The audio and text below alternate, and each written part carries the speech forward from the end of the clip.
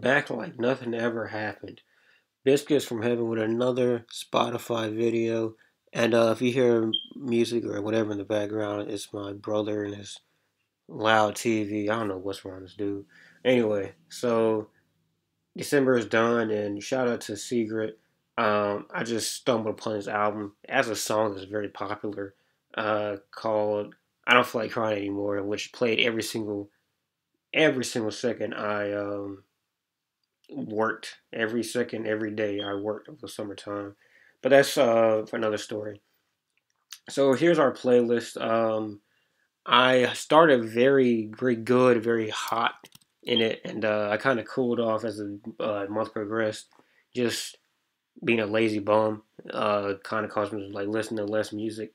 But just for now, Pentatonix is a cover of Imogen Heap's "Just for Now," which is most popular for being used in Clarence Casino's "I'm God" production. Uh, all night, one of the more low key cuts. Pretty much any cut off that's past from like the past five. I don't know what I just said there. Any cut that's after the past five songs on the leak Jai Paul self-titled demo. It's pretty low key, other than BTSCU and Jasmine, and no one really gives this song too much reps, but it's pretty good. Absolutely another track off of Born Like This. Technically a Mad Villain production. I don't believe every song is produced by Madlib.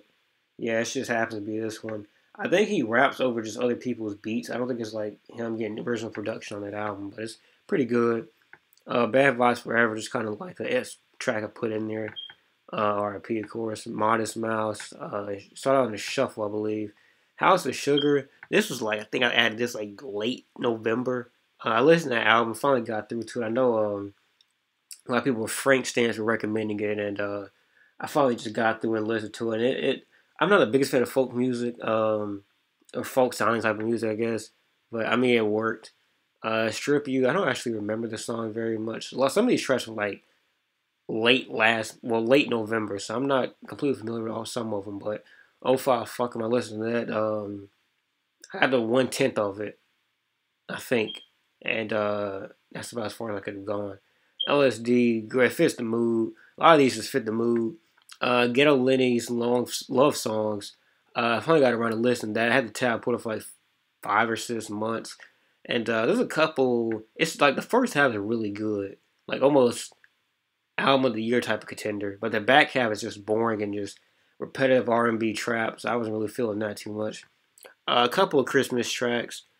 Chuck Berry. My last December playlist from 2018 had a lot of Christmas joints. I just carried some of those over. Chuck Berry, Run a Rough Run. A lot more soul to it than your usual Christmas joint. Um, Christmas in Harlem, one of the few cuts from Good Fridays is on Spotify. I don't know why all of them aren't. I guess there's not many samples in here, if any, so he was able to clear it easily. Ghetto Christmas Carol. I played the mess out of that EP 2 years ago in its release. I can't like repetitively put it in there. And I put it in there the last year's playlist as well. But I just put the one I liked a little bit.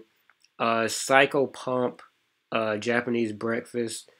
Just a generally good album. I mean, if you like her words, like her lyrics, I kind of am iffy on. I don't like. I can't understand Japanese Breakfast sometimes.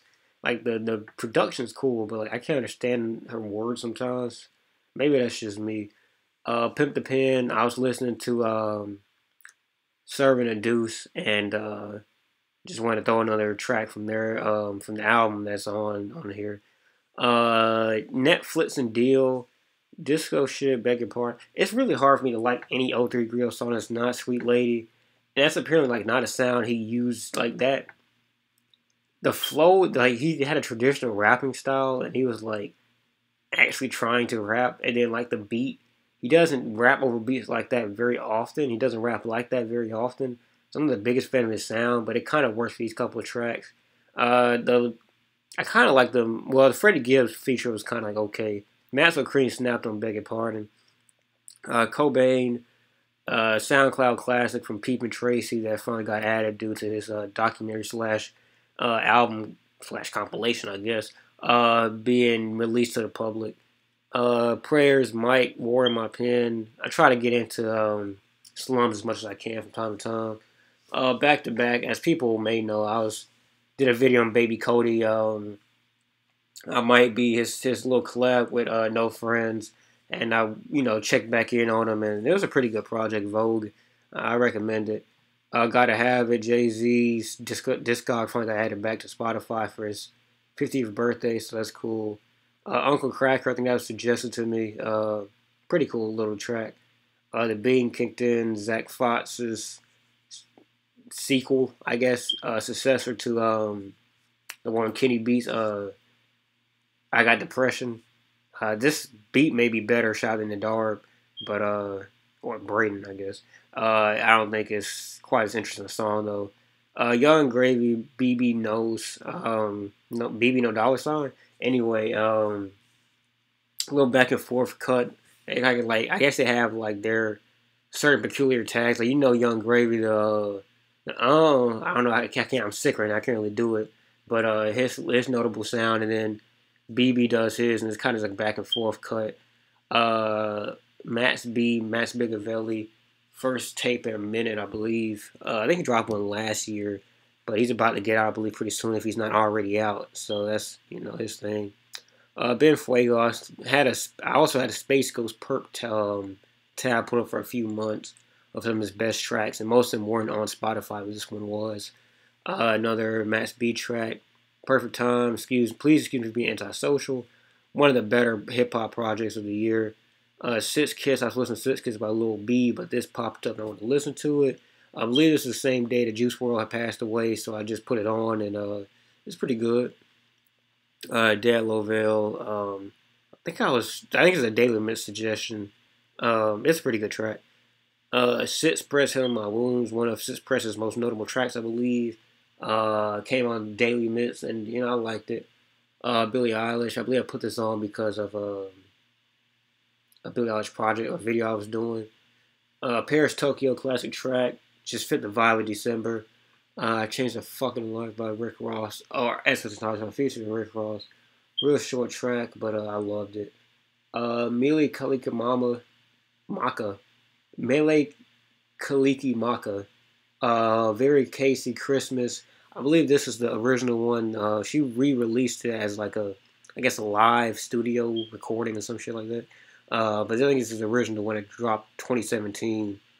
Pretty good compilation. Futsal Shuffle 2020. Shout out to Lil Uzi.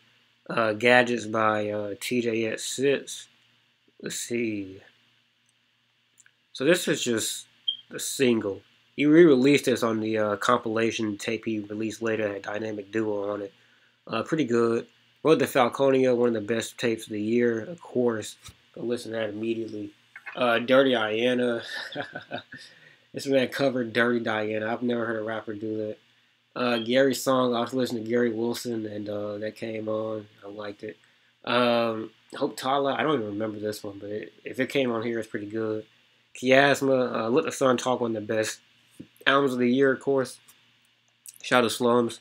Dummy Boy, I listened to this, I think the day that 6ix9ine was supposed to be released the day after, and of course that didn't happen, but one of his better tracks, the A-B with the hoodie 6ix9ine connection is from Undefeated, I believe. Big Thief, one of the better, how much of this I listened to? This is one of the better tapes, songs of the year. I didn't listen to the whole album, although people eat the mess out of Big Thief, so I assume it's good. Lil Bark, Big Bark, I'll try to remove some of the projects I never listened to off of my iTunes so I can make a space.